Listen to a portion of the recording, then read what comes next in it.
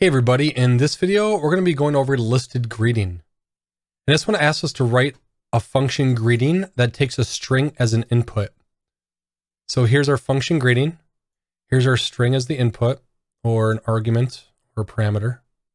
And it has three pieces of information in it, and it wants us to extract Jose and hockey. It does not use 17 in here anywhere. That string will be formatted as name, age, hobby. So name, age, and hobby without any punctuation. Greeting should be split, or should split their response into list elements. So we need to use the split keyword for the split function to split it into a list. Then use index values. And last time we learned that at some point, Jose will be at 0. 17 will be at index 1 and hockey will be at index 2. It's not right now, but it will be when we do it. And then it just wants us to print something out. And then it says, make sure to return an output that matches this format. So here's the arrows. That'll let you guys know that it's returning something. We're going to go ahead and print it first to make sure that it works. And then in the end, we're going to go ahead and return it when we do the unit test. So right now we want to be in Scratchpad. There's going to be two files, scratchpad.py and unit test. When we're done, we'll go over to unit test and paste it in our function definition. So last one I did a little bit for you. This one, not so much. But I'm going to give you guys the ideas. So let's go ahead and create a function. I'm just going to call it my function because I'm not creative. And we will call this a sentence. So real generic name, sentence. This is one parameter. And then let's go ahead and call the function my function. Always two parts. You make the function and then you call it. And then we'll just do something like, hi there, Steve. And then we will go ahead and let's just do a print of sentence to make sure that this is working, to make sure that this is actually stored in sentence. So then if we run this, we'll see it says, hi there, Steve. Good. I can delete that now. But it wants us to go ahead and it wants us to split. It should split their response. And that's a function that we can use. So we can take a string and we can do something called split on it. Now this split is a function on strings that takes a parameter. And if it doesn't have a parameter, it's going to go ahead and split it by spaces. So every time it sees a space, like between Jose and 17 and hockey, it'll go ahead and make Jose one element. In fact, let's just print this out and I will show you. So hi there and Steve. If I were to split it by the letter T, there's one T here, two T's here. So every time there's a T, it'll go ahead and split it by the T. Looks super weird, but that's what it's doing. And we're just going to give it nothing because we want to split it by space. Hi there and Steve.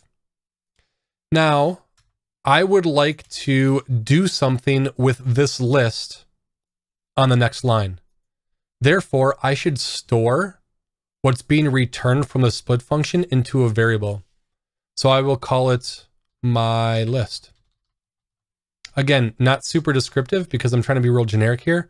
Your program should have very specific variable names. For instance, this could be like, actually, let's call it sentence list. And that kind of lets me know that from the sentence string I have up here, I am creating a list. And okay, let's go ahead and print this just to make sure that it's still working as I think it should be working. Sentence list should print out the same thing. All right. Last time we also learned that I can get a single item. Maybe I didn't learn that. Yeah, you can get a single item from a list. If you don't remember that, if I want to get this item here, this element, it is at index 0. So one thing to remember is lists, the first item has an index of 0, and then it just counts up from there. So if I were to hit run, now I get high. Go back. Let's do another print. I'm just going to copy this, put it down here. If I want to get the word Steve, it is not 3, Even though it's the third word, it's 0, 1, and 2. It's the 2 index. Boom, 2, run it, Steve. Let's go. And for this one, we want to grab very specific words from this one string. You guys should now be able to do that. I would go ahead and, well, this is okay to do it like that. And then again, it wants you guys to return a value. So instead of printing, like we did last time, I showed you guys that you want to go ahead and change it to return. And then I would suggest using an F string for yours. And then putting this whole thing in quotes, or not quotes, but curly braces. And being like, this is the word Steve in ours, right? Hi there, Steve. And I'll do Steve, curly brace is awesome. And then quotes. And yeah. Now, when I get this, when I return this value, it's going to go ahead and go here. So it'll say Steve is awesome.